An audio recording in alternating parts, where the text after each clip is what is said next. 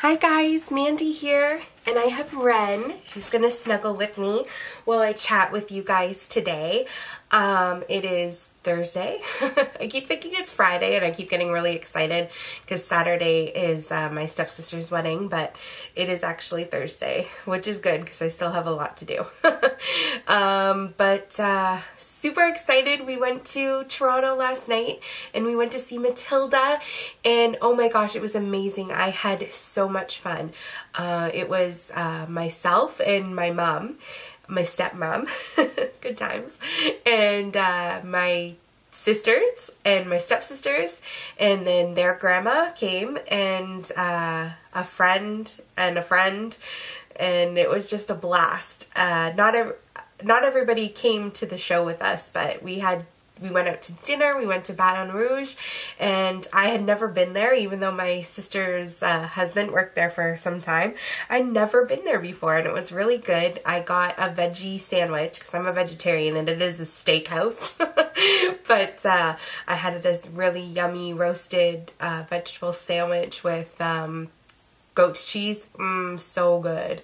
And my sister and I shared a chocolate peanut butter cheesecake, and it was so good. And then we gabbed and talked about old times, and it was really fun. And then we went to the show, and I haven't been to the theater since I was in grade 10, I think, was the last time I've seen a show. I saw The Lion King, and it was amazing, and we had orchestra seats, and we were right there. And if anybody has seen The Lion King, it's amazing. The costumes and just amazing, and they actually walk through the aisles, and I was like tearing up. It was so beautiful and wonderful. And so it's been a long time since I've been to the theater, and it was amazing. I loved Matilda so much. It was so good. I grew up watching that movie like a million times. There was 6 kids, like my extended family. So my dad remarried, and his wife, my stepmom, she has 3, I have 2 sisters, so there's 3, and we were all the same ages. How crazy is that? Everybody used to call us the Brady Bunch when we'd go out anywhere. But we never had cable at my dad's house, so we always had movies, and Matilda was one that we watched over and over again. And I can tell you that these kids in this, I know Kimberly, you would have loved it. Like, the kids were amazing. The little girl who played Matilda was phenomenal. Like, she was so tiny and so spunky, and I just loved it. It actually, Miss Trunchbull was played by a man, and it was hilarious, and he was awesome. And they followed, it was like, have you ever read a book? It was just like, because I don't know, I think Matilda might be a book, actually. I'll have to look into that. Kimberly's probably like, yes or no. She would know. So I don't know how different the movie was. Like, if Matilda was originally a book, I don't know how different the movie was. All I know is of the movie. So the theater play was a little different. Her powers weren't as like crazy, and they only came into play at the end. And the story, you know how, if you've seen the movie, this is a spoiler alert, but if you don't want to know about the play, then don't watch. But you know, in the movie, Miss Trunchbull and Miss Honey are related, and they are still related, and they still are aunt and niece. But it's a different relationship. It was a crazy cool story that Matilda told that actually was true about circus performers. Oh my God, it was amazing. The mother and the father were circus performers, and I won't tell you anymore, but it was just so cool, and they did a phenomenal job, and I loved it. And we had a blast, and it was so much fun. And coming home at midnight, because we were in the city, I realized how old I was this morning waking up to my kids. I was like, oh my God, do I have to do school routine? And Jordan hadn't emptied their lunch pails or anything, and I was like, oh, I'm gonna kill you. But we got through. Got them to school, and then I went to the mall. I should have had a nap, but I went to the mall and went shopping. Yay! I didn't get a ton of stuff, but I wanted to show you the cutest thing I got for my new baby. I got her an outfit, I guess a coming home outfit you can call it. And if you see the prices on anything, I paid full price for everything, so I never do that. But I just wanted to have a special outfit for her. So these are the socks, the 2-pack of socks, really cute.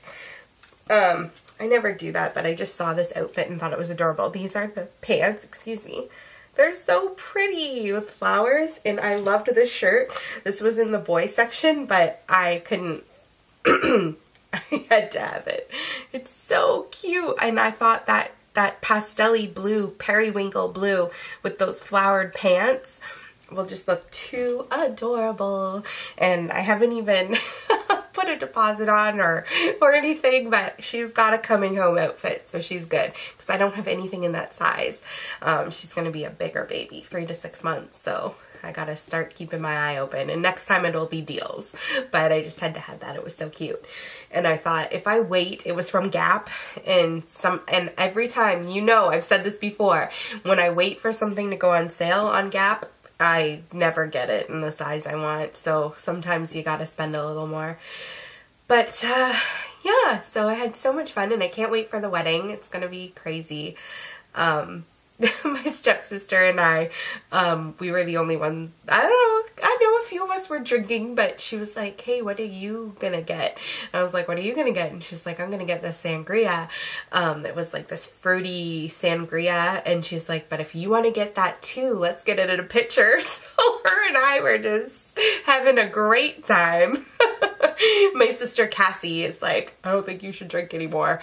I was like, excuse me, mother, I'm good. I never drink, and so my family knows that, like, one drink, and I'm like, hey. Not that I'm promoting drinking, but that's just, I'm 30, so I'm allowed to talk about that. I wanted to tell you about the book I'm reading now that I finished We're All in This Together, which I love that so many of you have said that you thought the book sounded good, and you're gonna get it too. Like, that's so fun. I love giving book ideas to people, because it used to be my mom, but she's having a book slump like I was last year, and so now I can't give good book reviews. But I'm reading Boo right now, and it's actually Neil Smith. I was hoping I would be able to pronounce his name. You know, sometimes you're not sure of somebody's last name, but Smith. He is actually a Canadian author as well. I think he said he was born in the United States. Well, it doesn't say. It just said he grew up in the United States in Canada and now lives in Montreal. So I just thought that was super cool that I randomly, because I totally just go into Chapters or Kohl's, same thing, and look at books and just see what speaks to me, and I thought, well, that's interesting. And when I read the back, I was like, hey, Canadian again, 2 in a row. That's awesome. This book is actually really good. I am halfway through, and I hope to get, it's a little book, but again, like, I have a hard time finding time to read. I should be reading now, and I'm making a video. I'm not prioritizing very well. But I want to finish it maybe over the weekend. It is a really good book, but it was kind of hard for me to get into the first couple of chapters, which are really short. It's one of those like 2-3 page kind of thing, but it flows together. It's not like it's stop, start, stop, starts. But it is a boy who dies and goes to heaven. And I had to remind myself that this is a novel and not, you know, like someone's true events. This is not what he's trying to say, because his idea, the author's idea of heaven, is a lot different than what I'm sure a lot of people think. This is a 13-year-old boy who died suddenly, and now he's in heaven. He wakes up and he's in like a bed, and he's naked, and there's another 13-year-old there. She's a girl who is 13 too, because you find out that in heaven, you go, it's like segregated, and 13-year-olds go to 13-year-old heaven, and you're 13 years old for 50 years. 13, 13, 13, and then one day they just disappear. They don't know what happens. But the longer you've been there, the more mature you get. So this woman has, well, she's 13, but she's been there for a long time. So, you know, she's a little more mature. She's like the mama, and she says to him, you know, you've passed, and you know, here's your clothes. This is where you're gonna live. They live like in school dorms kind of thing. It's so weird. But you just gotta want to know more. So he doesn't understand. He's a very smart, his name is Oliver, and he's a very smart boy. And he has to have reasons for everything. So he's like, why are we here? Why would God, and they don't call him God, they call him Zig, because they don't think a God would be this weird. So they call him Zig. And they're like, why would Zig put us in like a situation like this where we're 13 until we're 50 and then we die? And we get like weird food. They're vegetarians because nothing's dead there.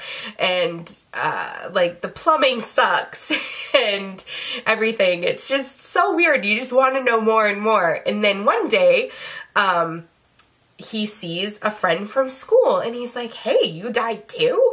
And he's like, yeah, duh, we were shot. He had no idea because Oliver was shot in the back of the head. So he had no idea. He thought he had a heart problem and died. So it's so crazy. So now he knows that they were both shot, and they believe, his friend believes that the killer is in this heaven too. And he would like to find him and find out, like, they want him to be punished. Anyways, super good book. My battery is telling me to stop talking. But yeah, it's a good read, and I'll have to let you know how I like it when it's over. Anyways, talk to you again soon. Happy Thursday. Bye, guys.